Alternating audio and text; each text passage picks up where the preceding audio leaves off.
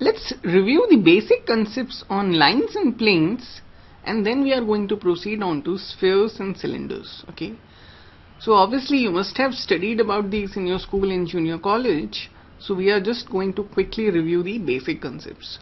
So let us suppose I have my coordinate axes. I have a z over here, I have a y over here, I have a x over here, and I have a line which is like this. Okay, so essentially it's a line connecting the origin and an arbitrary point x, y, z. Okay, now let us just assume that the angle that this line making with x is alpha.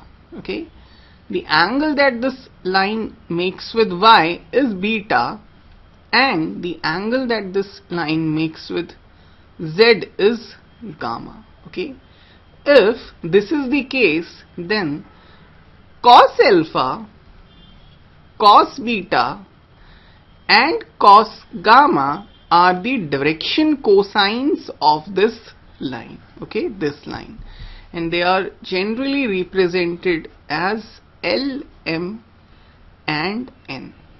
Okay, so the direction cosines of a given line is simply the cosine of the angles that the line makes with coordinate axes. Okay, now since this point is x, y, z, we know that this distance is y, right? So what is this distance y? It is actually equal to the length of this line into cos beta, right? If you look at this triangle, then as per your sine, or rather cos beta, it's going to be what? Your cos beta is this distance, which is your y, upon this distance, which is your length. Okay, so my y is essentially equal to the length of the line into cos beta. Okay, similarly my x is going to be the length of the line into cos alpha. Okay, this angle, and my z is going to be the length of the line into cos gamma.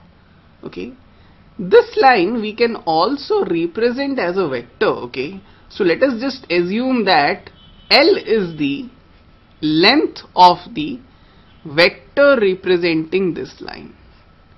Okay, now if you were to represent this vector, what is this vector gonna be? Your vector r, which is this vector, is essentially equal to xi plus yj plus zk, right? Therefore, what is the modulus of this vector? The modulus of this vector is equal to root of x square plus y square plus z square. Okay, now if you square all these quantities and add them up, what you have is x square plus y square plus z square is equal to this square plus this square plus this square, right? So it's gonna be L square cos square beta plus L square cos square alpha plus L square cos square gamma.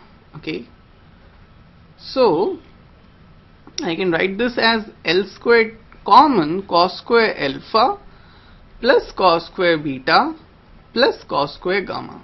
Okay, now what I know is my L, which is equal to the modulus of r, which is root of x square plus y square plus z square. Therefore this guy is equal to L square, or in other words, what I realize is cos square alpha plus cos square beta plus cos square gamma is equal to 1. Okay, or in other words, your squares of direction cosines